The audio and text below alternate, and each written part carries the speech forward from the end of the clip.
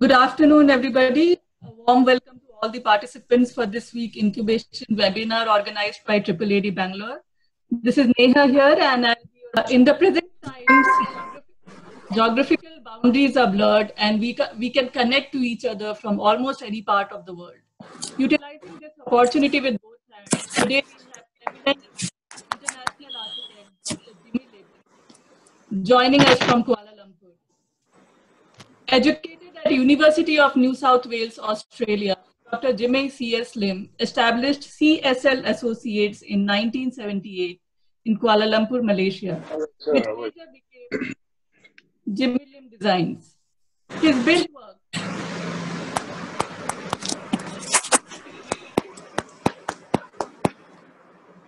sorry for the interruption.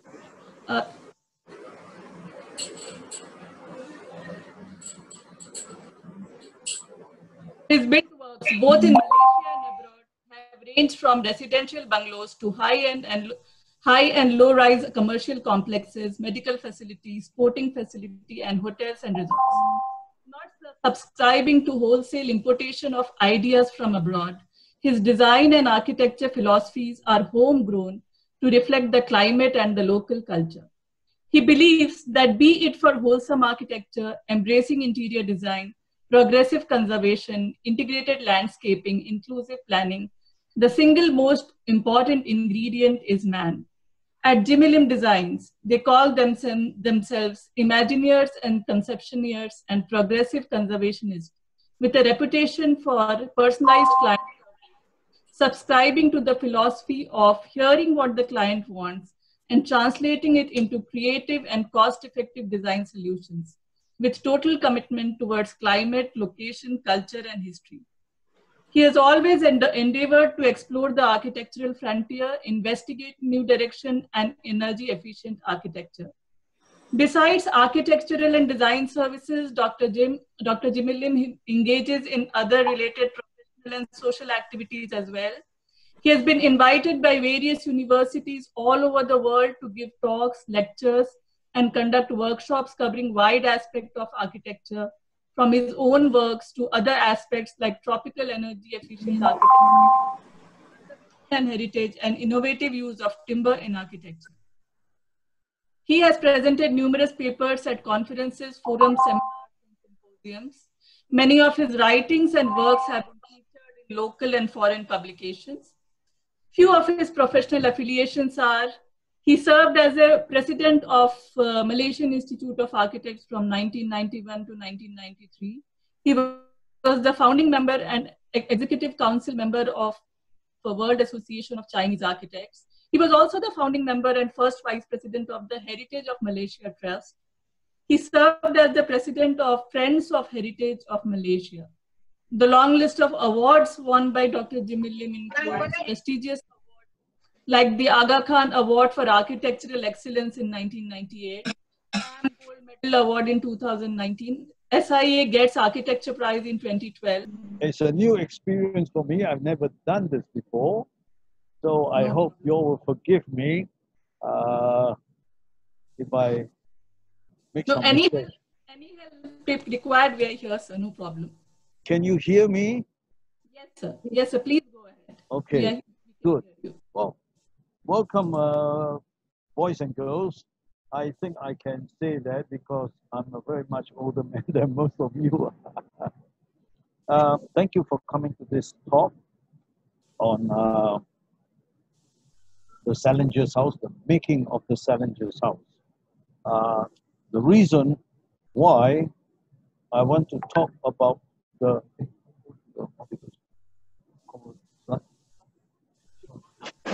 reason why I have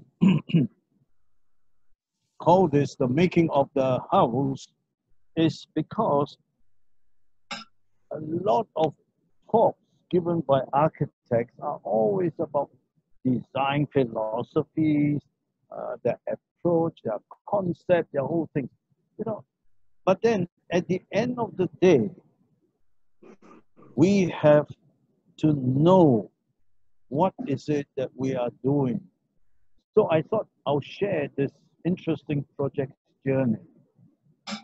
the purpose of this lecture is how this house was made, how we started the conversation with the client, what were the client's requirements.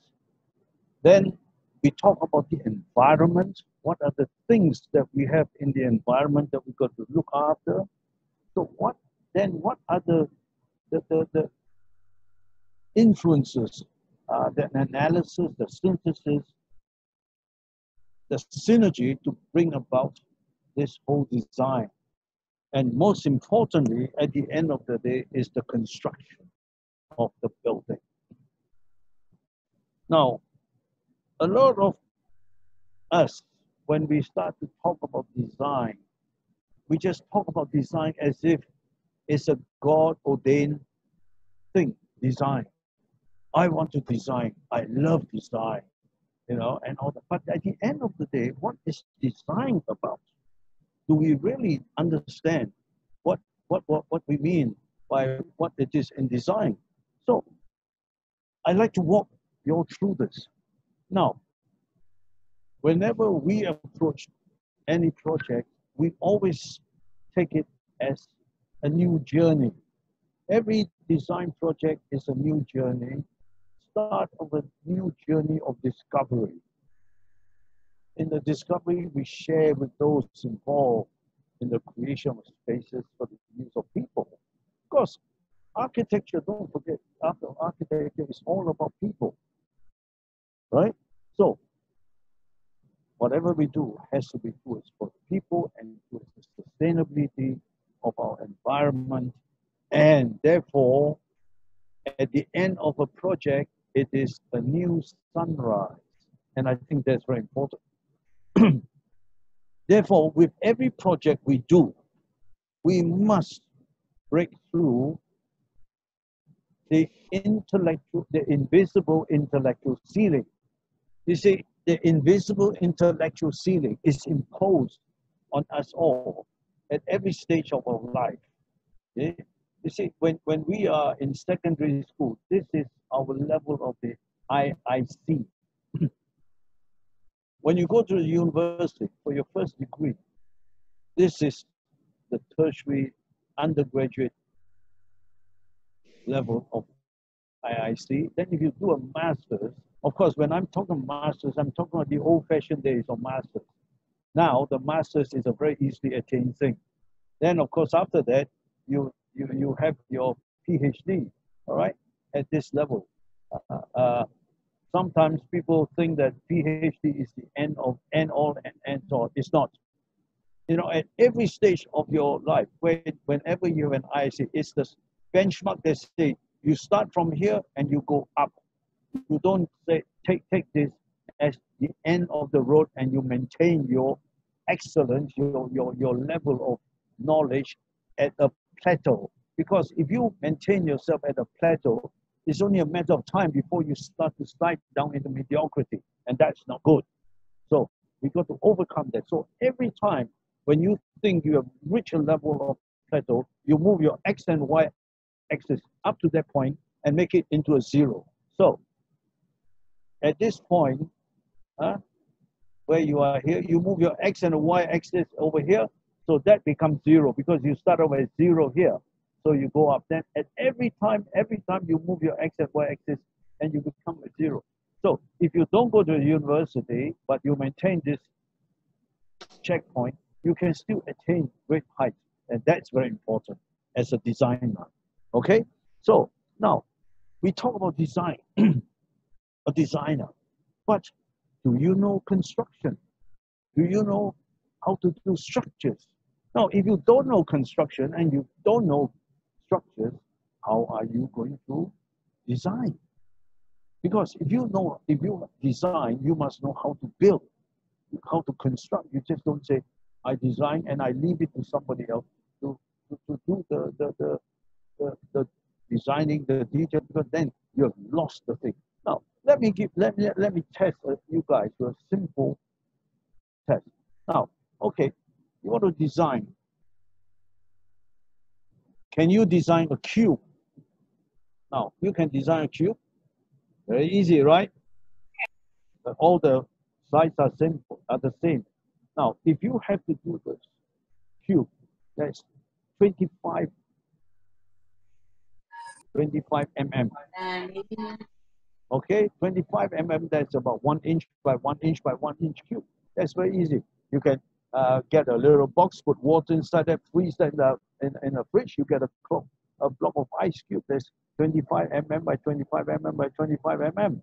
Or you get a styrofoam, you cut the styrofoam into a cube, or you get a block of wood and you have the cube. You get the cube. So, what's so difficult? Very easy. Now, so that's 25 mm by 25 mm. So now, if this same cube now gets to become 2.5 meter by 2.5 meter by 2.5 meter, is it still going to be that simple? 2.5 meter is a bit taller than a person. So the question is, how are you going to build it? You know enough about structures, about strength of your member to create something that's 2.5 meter by 2.5 meter by 2.5 meter. Okay, so now as a designer, you got to start to think how you're going to fit the bits and pieces together, how the construction joints are going to be, how the structural connections are going to be. So it gets a little bit tough. Okay, now let me take it even further. Now we want to build a cube that's 25 meter high, 25 meter wide by 25 meter this way. Now, 25 meter would be equivalent to 7-story high building, tall building. Now, how are you going to design that cube that's 7 stories high, 7 stories wide, and 7 stories breadth? Okay, now, that's where the complexity of designing becomes reality. Knowing how to put the bits and pieces together, using the correct size of the structures in order to create something that's aesthetically pleasing and functional.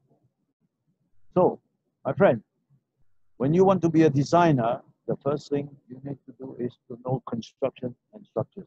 And that's what this whole Salinger's house is about. There are a lot of things that we have to do inside there. Now, when we talk about, a good design is an evolution of a construction between the structure, the construction, and material. So the three components make a good design. So this house, which is a very simple house, it's not a big house, it's in timber, but it's the manner that we conceive it, how we put it together, that makes it attractive. And this is why I think it's important that this lecture, we walk you through all these things, okay? Now,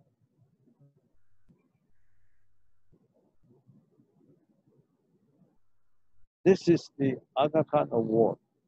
This is the picture to show you that we were actually there. The little gentleman there was the carpenter. He was the one that built this building, this house together. It took him 7 years. And the gentleman in the middle, that's the Aga Khan, and the man on his left was the King of Spain. The ceremony was at the Alhambra in Spain, at Granada. And of course, that's me in the background, looking like very Japanese.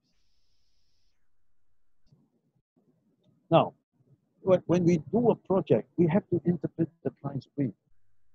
It's not all about what the architect wants. You must remember one thing, as architects, we cannot say, oh, my concept, oh, my philosophy, my approach.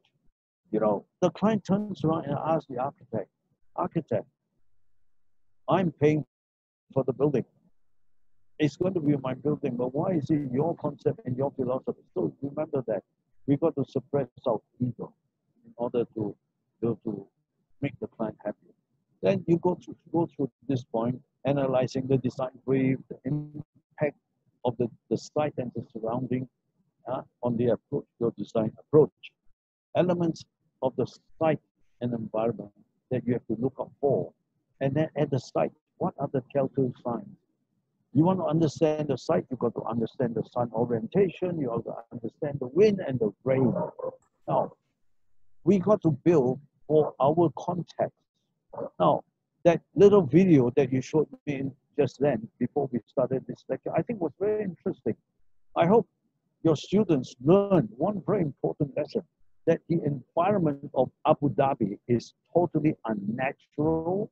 It has got no natural features, etc., and etc.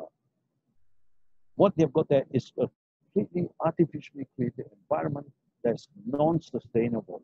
And a lot of lessons from that place to teach us how we should design and what sort of environment we should build. So that's the thing, because it has got nothing to do with sun, wind, or rain. Now, we got to always look at the function, how function influences the design approach. And of course, the selection of the people who are going to build the place and the engineer. In this case, we have designed a timber building and we look for a carpenter. And then finally, how we approach the construction of the Salinger's house. This is the Salinger's house. You can see it's all completely wood.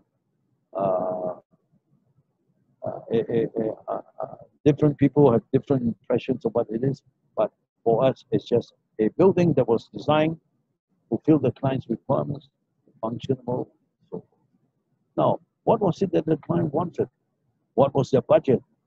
How did we interpret the brief for them? What were the main challenges with respect to their brief? Now, well, here's a picture to show the client. This is a picture taken at the award ceremony in Alhambra at the Granada.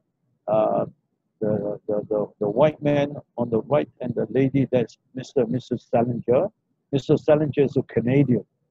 Mrs. Salinger, she's a Malaysian, she's a Malay. And the carpenter with the white skull head is the carpenter. And of course, I'm on the left. Now, what are their needs? So it's very important as an architect, whenever we design something, we've got to adopt the approach of humility by saying to the client, now this is what you wanted. We are providing you with the sort of requirements, and the concept is based on your requirement. And therefore, the final messing is based on what you have told us what you want. You see, because when the client hears that you are providing them with what they want, they feel very happy because they are paying you. But if you keep telling them that it's your philosophy, your idea, then you may get into a bit of trouble. Now, then it's up to us as responsible architects to address the needs with relation to the environment and the selection of the location where would be the best spot to place the house to maximize on the orientation, the vistas, the direction of the wind, the setting sun, and so forth. The Salinger site was on a 3-acre site, and it was a very big site. And now, when I first met the client, it was very interesting because based on the client's briefing, I came up with this triangle, 2 triangles juxtaposition over each other. Now, Mr. Salinger, who's a Canadian, said to me, look, Jimmy, I would like my house to be in timber and I like it to express the traditional Malay cultural entity and so forth. So I said, yeah, fine, okay. And so what about you, Monira? That's a wife. Oh, Monira said, no, I don't want the traditional Malay house. I want a complete modern type of house. I said, oh, we've got a little problem here. Someone wants tradition, someone wants modern. So I thought, well, maybe that's a good start. I have 2 arrowheads. One arrowhead pointing east, another arrowhead pointing west, because they're both looking different directions. And it's only in the middle that they meet, you see. So, so that's how this shape came about. And of course, I did not exactly explain to them. I sort of explained to them. They accepted it, which was good. Now, the site is 3 acres. And because it's 3 acres, uh, this was the highest point on the site here. And it's sloped downhill towards the front on our right. Now, at the bottom on our right here somewhere is a depression. So locating the house at the highest point, and then at the lowest point, we decide to create a retention pond so that all the wastewater can be collected and be recycled for gardening purposes and so forth. And that went very well. Now, the site was full of old rubber trees, and it was a delightful place. So they wanted to build this house originally as a weekend house because uh, Dr. Salinger was a lecturer at the university not far from the site of this house. Their initial requirements were they were going to use this as a weekend house and for them to try and see how they could live in that environment because it was in those days considered to be very much in the rural area. And but after a while, they decided that they'll move there because of traffic between where their original house was and where the university became quite heavy. Their requirements were simple. They only just wanted a one-bedroom house with a small guest house, and that was it. You can see from the layout, from the furniture inside the house, they're very simple people. Their requirements are not much, and everything was very much natural, lots of opening, and lots of natural light. I can see Dr. Rudin sitting inside there, reading without having to turn on the lights. Here are other views. This is a view of the little pavilion outside the deck. And this is another corner of the living room where the structure comes together. So they're very basic, very the furniture are very tropical and so forth. Here's other view. This is a view of the little kitchen alcove. This is the dining area. The very simply furniture is simply feature.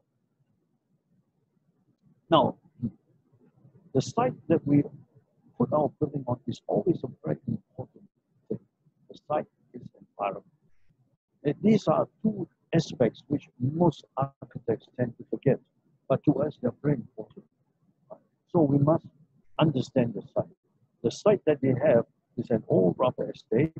It's undulating, and that became a very important influencing factor on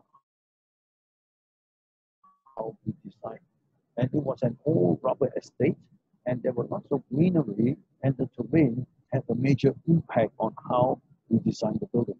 Because when you are on the little hill, there's a lot of cross ventilation, air movement, because as you know, hot air rises. So when hot air rises, it creates a draft effect and all that. So placing the building on top of a hillock is important. So you catch the draft from all directions, right? So the greenery, the terrain is very important. And most important because understand the landfall and also the undulating surfaces. Now, because of the land, you can see from this section going, you see this is a section, it's a very simple one-story building, and then you see the land is falling this way, and it falls down this way to the pond at the bottom, and that's where the street is. So from the street, you're actually going up to the top of the now where the hill, and that's where the house sits. Okay.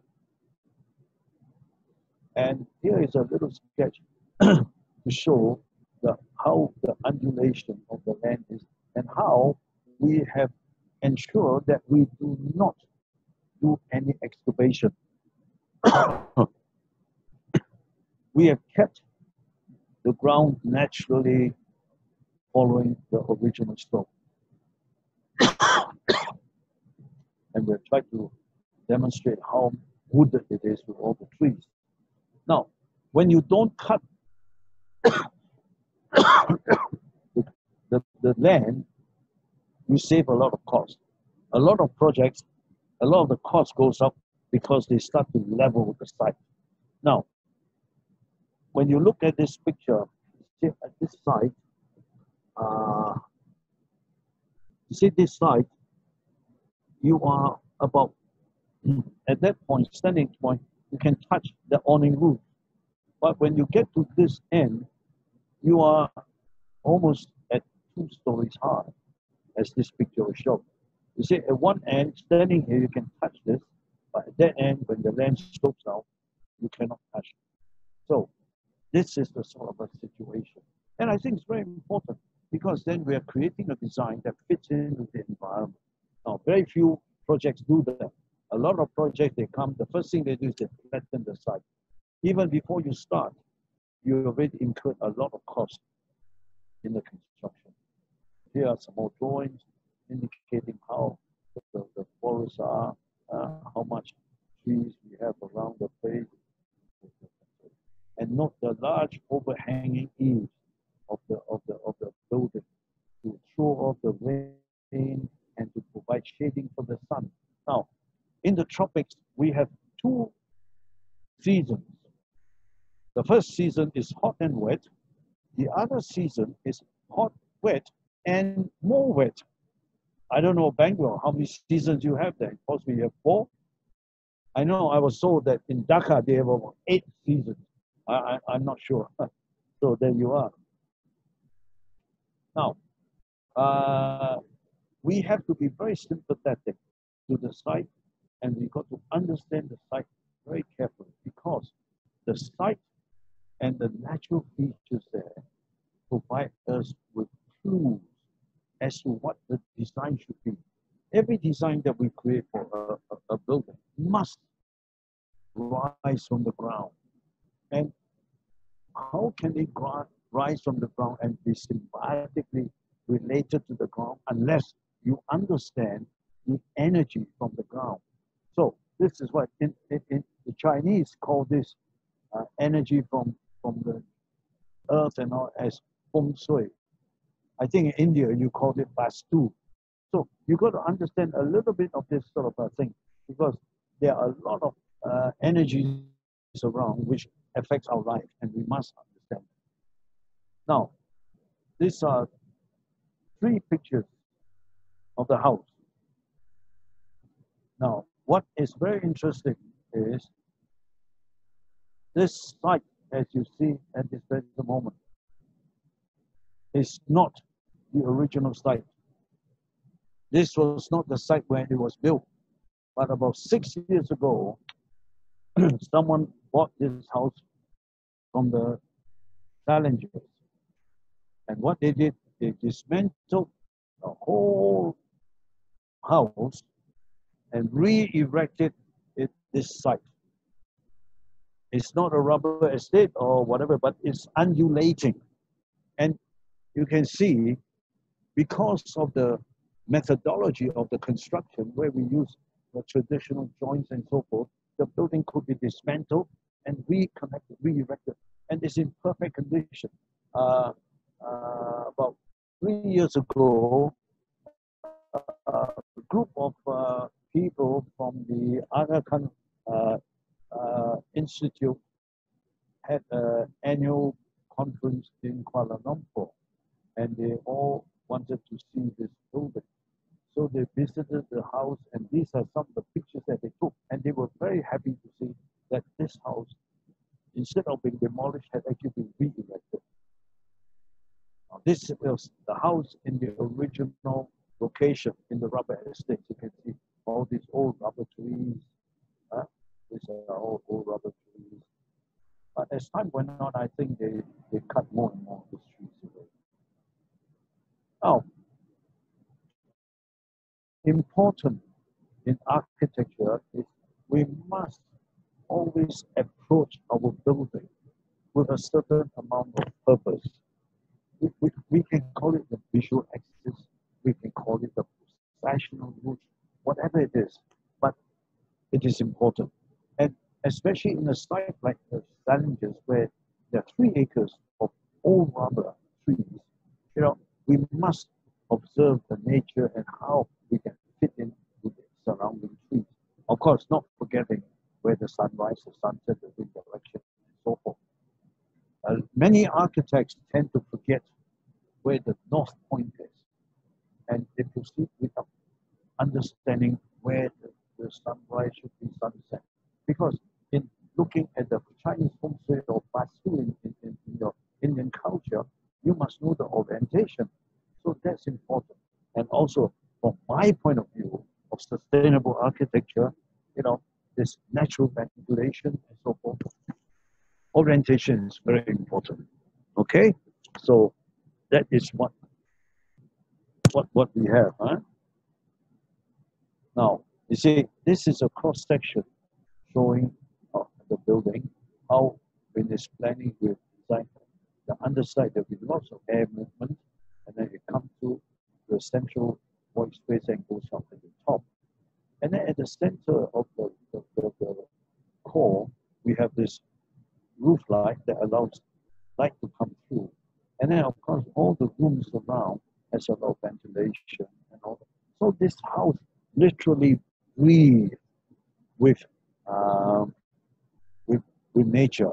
And when it was being considered for the Aga Khan Award, when the technical reviewer came, they were told that the electricity bill for this house was so low, and it was really surprised, as well as a lot of other costs. Now, this is a view of what it was like. See the nice processional approach right at the top of the hill, with trees on both sides, and sitting there with the sunlight. That's what it's all about. And these are all the different views, different angles at different times of the day. And you see, with the sun, strong sun at tropics, we have this shading area, the lit, sunlit area, shaded area, the shaded area, the sunlit area, shaded area. So you can look at a building and you know which part of the building is cool, which part is hot. This is one of the dichotomy between people living in the tropics and people from temperate zones. You see, if you're walking around in Malaysia, you notice all the people who are working out in the sun with no shirts on, taking in the sun, are always the Europeans. Whilst the locals are never out in the sun. The locals are always hiding in the shade. You get Malaysians hiding here under that and all that. Whilst the white man will be out here lazing in the sun and all that. It's interesting. That's where we can see eye to eye. Then, as a matter of ventilation, instead of having these seats solid, we have them slatted so that air can come through the side, air can come through the bottom, and also when the seats are done this way, when it rains, water do not get collected on the seats, but water just goes through the side and runs away. And also because it is slatted, it dries up much faster after the rain, so the sun comes up and your timber never rots. Now these are little junction details that we must know. This comes with the knowledge of construction. If you don't know construction, you can't do anything. Okay? Then with construction, you are able to create all this interesting detail and structures. You see, now see the column is here. There's another column here. Here I've got a beam. Here we've got another beam. So this framing here creates an interesting ceremonial arch within the building. Then you look at all this, what do you call, all these rafters. They're all in a very symmetrical manner that they create a pattern, a decorative pattern, because it reflects the structure. So the beauty of the interior of your building, of your structure is you see what you get and you get what you see. And all part of the integration of structure, construction, aesthetics. Now, some of my projects, there was once we were designing a hotel, timber-based hotel. So my client got an ID. So I told him, I said, why do you need an ID? He said, oh, hotel, we must have an ID. I said, fine, that's fine. So they got in the ID, all our intricate detailing, like what you see here, this sort of detail connections and all that. Now, what can an ID do in this space? As you can see the picture on the left, how can an ID improve this? Or for that matter, how can an ID improve this detail here? You can't, because there's nothing left for the ID to do. All right? So you know what happened in the end?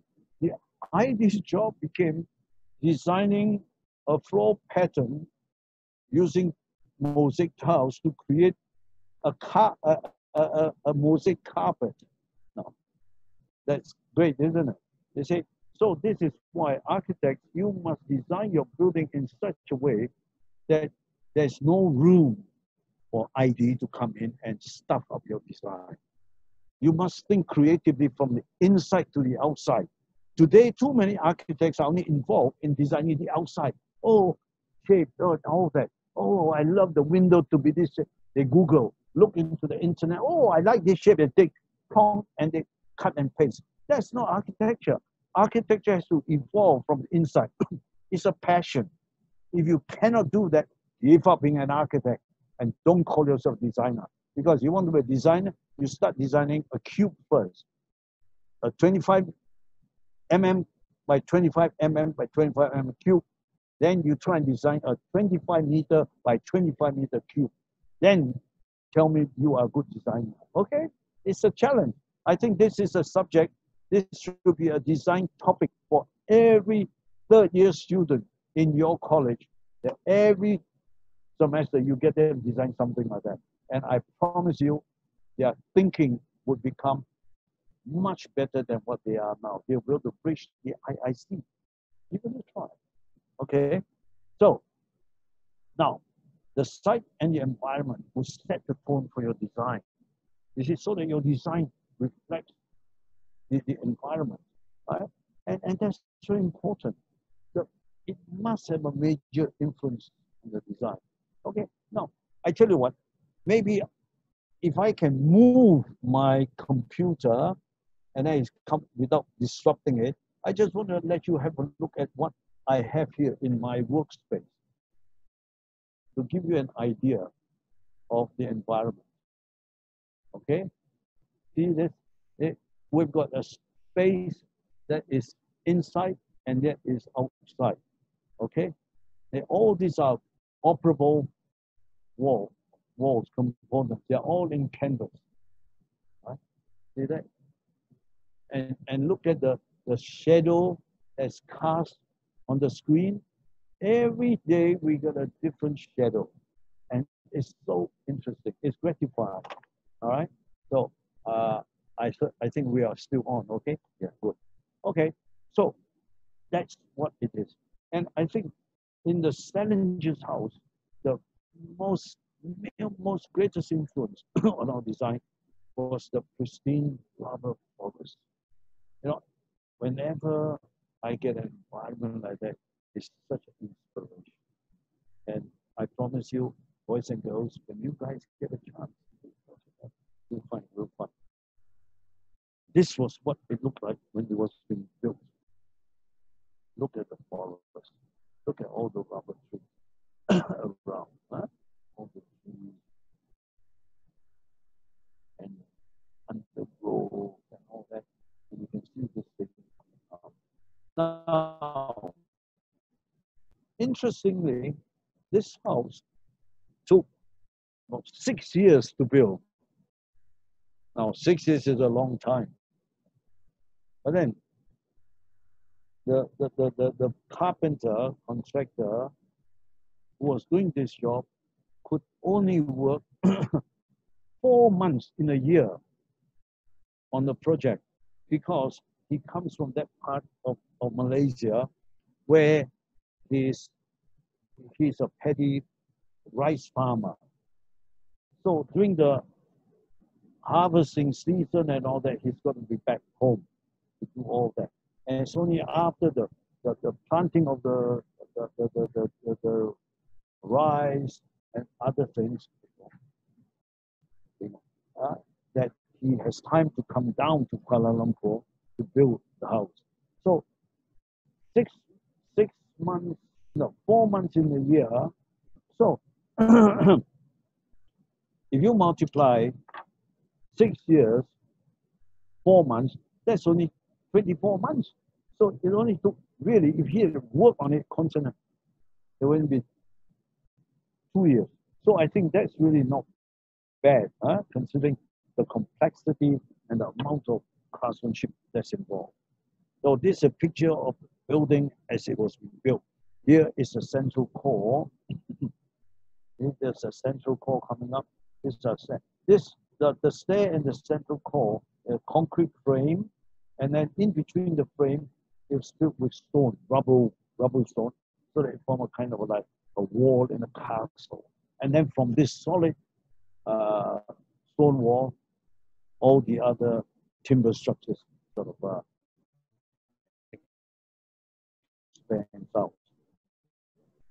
This building halfway up, you can see that a lot of the rubber trees have all been cleared around here. The undergrowth is now not so wild. That's the stone wall, and all these are the timber bits and pieces sticking out from the structure. Now, I'd like you to note this part here. You see, these are the seats. The seats for the deck. Now, normally, most people would just have railing around the deck to prevent children from falling over or other adults from falling over. But in what we like to do is we like to say, okay, instead of having just railing, which serves no purpose, because anyway, when you walk off the deck, when you stand on railing, you like to look out there and all. So we thought, well, why don't we convert this railing onto seats and make it easy so people can go out there, sit on these seats, which were the railing before, and enjoy the evening and enjoy the breeze. And that's how this thing came about. And this has been one of the features in all our designs. We always use this, and that's it. Okay? Now, in analyzing the elements, we find that it's very important because it contributes to the sustainability of our design. Now, we were doing sustainable architecture even before other people talk about green architecture, renewable energy architecture, sustainable architecture, and so forth. Let me tell you, as far as I'm concerned, sustainable architecture and energy and architecture with renewable resources has got nothing to do with GBI. GBI is a con game to get you to spend more money, to get you to spend money on those expensive new inventions which comes from the West. And you know, the sort of things that's happening in the US now, you get to see. It's all a big con.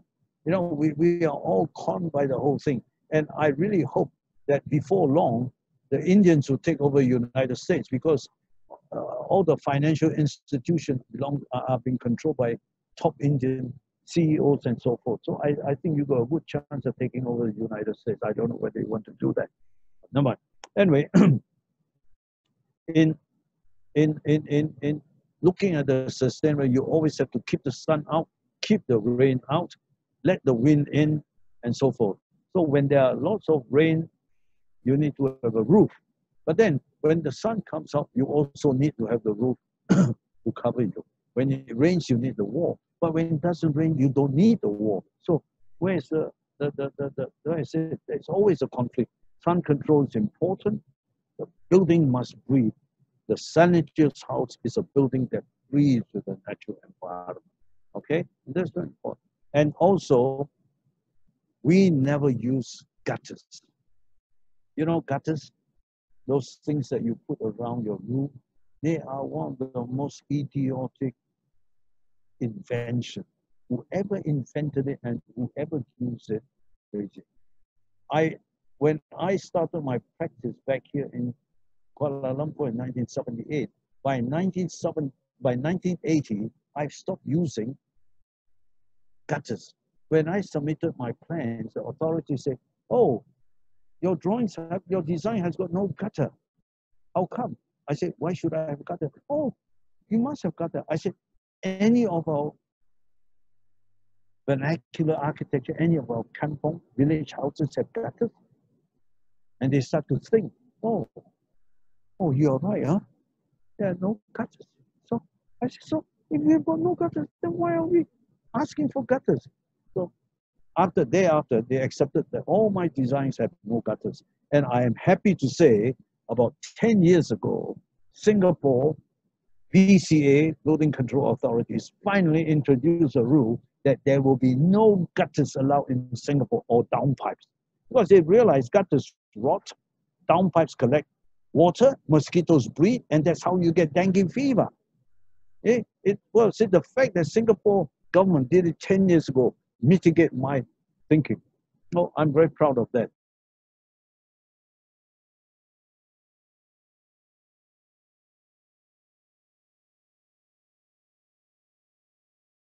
All done in such a way that get a slats in between, water to come through. Oh, and here, also, and look at all the slats, you get light coming through and all that. So that's very important. And as a structural element, our structure is triangulation. So everything is triangulated in this sort of manner, following the whole philosophy and the layout of the structural system. And you can only do that if you understand structures and you understand construction. So you can only be a designer when you start to know what you're talking about, how to put bits and pieces together, okay? So look at the close-up, look at this detail. These are slats to allow light to come through, let water to seep through. Here the same thing, look at all this. Everywhere we have orifice slats to let water off. And then because of slats, you have shadows cast on the ground. So I don't need to have any patterns on the floor. The sun creates the pattern here, the sun creates pattern there, and so forth. That's architecture. These are all elements to show you the overhanging eaves and so forth, and how the building is so open. And you look at the seats here. See, these are the seats, and these are the structural members, which should have been the balustrades. Now, the most important aspect is construction.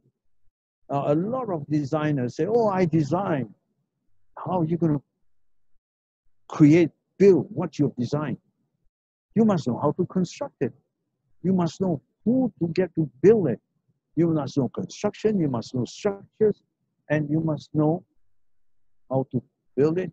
You must know the cost, and you must know the experience of the people. And that's what it's all about, isn't it? So this is something which I always emphasize, that schools must teach students about this, because it is part and parcel of your materiality. What are you using? How you're going to fit it together to show off the form, the character of the material. That's very important. Traditionally, our people used to do very well, but today we don't, because we Google, we internet. Everything is Google. I tell you what, one day when Google collapsed, after 5G comes in, I don't know what's going to happen. India have to come out with some Udo or Udos. No more Google, Udos, you know. Okay? So you guys got to think out. Now, this man here, the man who you saw just now receiving the award from the Aga Khan, is Adam, Pak Adam. If you notice, he has no right hand. Right? Can you see that? He's got no right hand there. He's only got a left hand. And he is blind in his left eye. Now, when he was a young man, he was doing dynamite fishing. And I think one of those days, the dynamite exploded in his hand and he lost his hand and he blind his. But despite his handicap, this man has got amazing tenacity. He carried on. He never allowed that to stop him. How many people can be like him? I tell you, I really respect him. Until today, I'm so honored that I have met him in my life. Right? Now, when the client was looking for a contractor to build a house, we spoke to many people. And lots of people, the moment they saw that it was triangular in shape, they cannot do, they quoted high prices and so forth. But when a friend of Salinger took the plans all the way up north to the Thai border, the border with Thailand, and met up with him and showed him the layout and told him this is a timber house, is a Malay house, but it's a little bit different. So they showed him the plan. They say, so there you are, it's triangle. What do you think? But once he looked at it, you know what he said? If whoever drew it can draw it, if they can draw it, I can build it. Oh boy, now isn't that a fantastic attitude? If they can draw it, I can build it. How many people are like that today? The first thing, oh no, it's too difficult. No, I can't. I don't have the time. Oh no. Oh, my mother wouldn't allow me. Oh no, my girlfriend won't allow me. All sorts of things. That's the downfall of this world. Anyway, sadly, craftsmen like him, carpentry is a dying trade. In fact, a lot of the craftsmanship is lost. Right? And how are we going to search for people like that? Very difficult. And the engineers, how do we get engineers? The engineer that we had was just a normal engineer who suggested that the structure should all be connected using steel plates and bolts. And we said, what? You can't do that. He said, well, if you want me to submit plans, you have to do that. So we had to go with him. But anyway, God was kind when Mark Adam saw the layout, the design. He said, I am not going to use steel. Oh, really? Now that's interesting. We are going to use traditional joints, dovetail joints, hidden dovetail joints, mortise and tenon, dowel and saying, oh, I tell you, it was music to our ears. So here you can see one of his guys chipping away with simple tools, chisel and a hammer, mallet. Oh no, this is not mallet. It's the side of an axe, and he's making a hole in here so that that hole can be that becomes a mortise for a tenon, and the tenon is always in the shape of a dovetail, and it's hidden. So you can fit in the dovetail and slot it in, and you can remove it, and that's how this whole house was relocated 5 years ago. Okay, so that is a sort of connection that they were able to make. Now, isn't it fantastic? Look at how clean they're able to cut this thing. Now, the other one interesting thing I want to tell you is we have designed this column to be 10-sided. I forget what's the reason, but we did. And, and they were able to carve all these things in. You see, this big slot here is for a beam. A beam was to come right across here. Then there's another beam that will join this column, and there's another beam that will join here.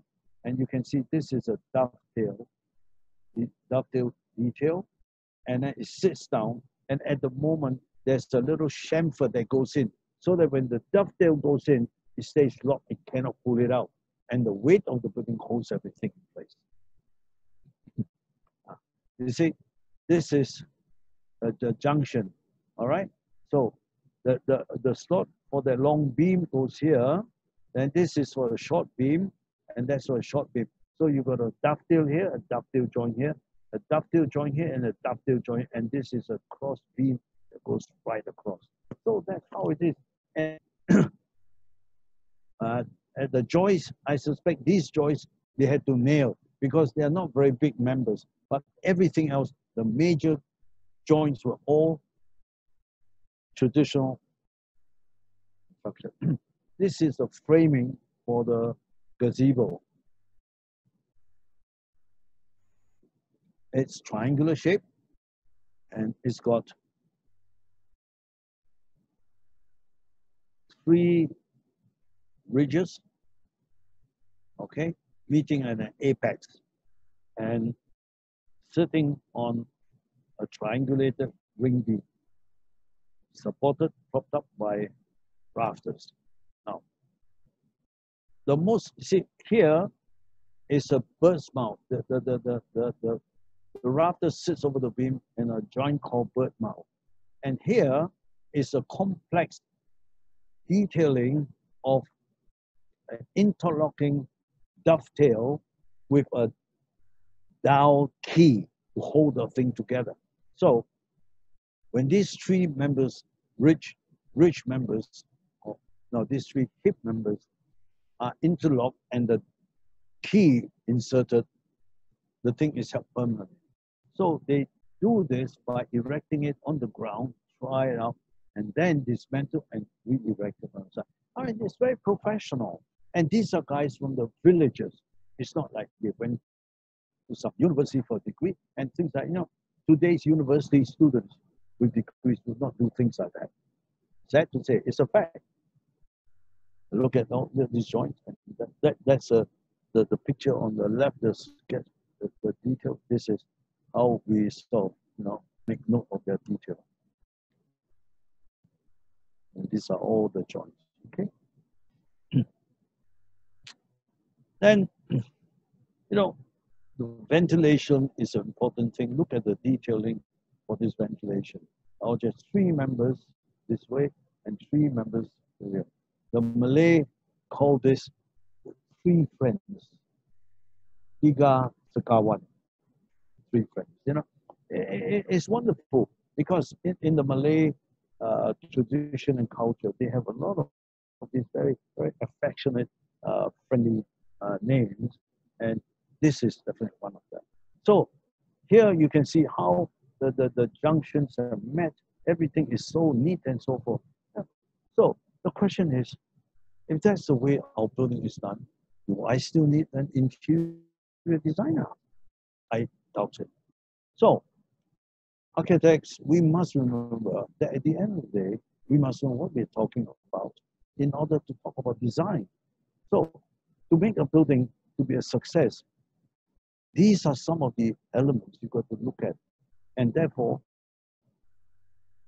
I thought instead of just talking about the philosophy of this and all that, that I enlighten and share with you what went into making the Salinger's house that won the Aga Khan Award in 1998. And just for your information, the principal jury that was looking at the winners was Zaha Hadid.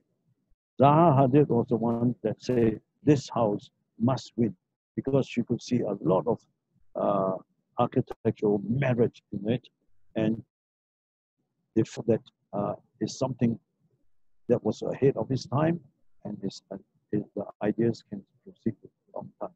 So anyway, that's the end of part one. I will continue part two next Thursday. I hope you all will still be joining us. Okay, thank you very much for attending. I look forward to seeing you again. Bye-bye. Thank you, sir. Thank you. An exceptional project with beautiful use of timber. Carpenter is a rare find and salute to him for his talent.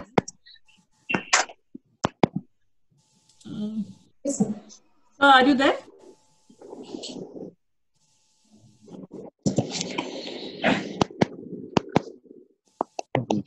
Okay. There's a question. Yeah. We have a couple of questions, sir. Okay. Yeah, I'll just...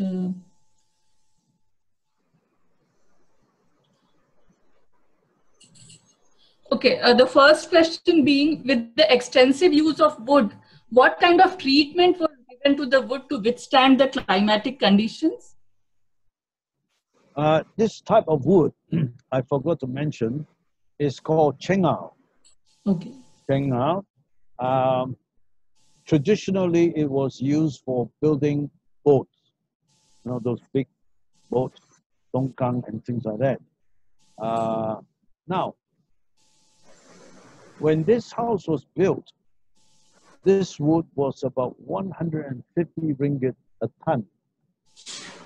Today, this wood, it costs more than 8,000 ringgit a ton. It's like gold. I don't know why. It's a very durable wood. It doesn't get attacked by termite. It's water resistant. It's very dense, and it's not easy to work with. Okay, sir. Okay. Yes. Thank you, sir. So you, in the presentation, it was mentioned that the Salinger house was dismantled and re-erected again at a different site. Yes. So you mentioned about the dovetail. I lost your last part. The last one. What were the other parameters that were considered during the relocation part, like about the foundation and everything? Okay. I was not involved in the relocation, so I do not know what transpired. But all I can say is, report is, the final product at the new site looked quite presentable, and the Aga Khan Institute people who visited it were very happy. Yes. Our principal, Dr. K. Ganesh Babu sir, will be joining us to share a few words. He's here, sir. Over to you, sir. Over to you.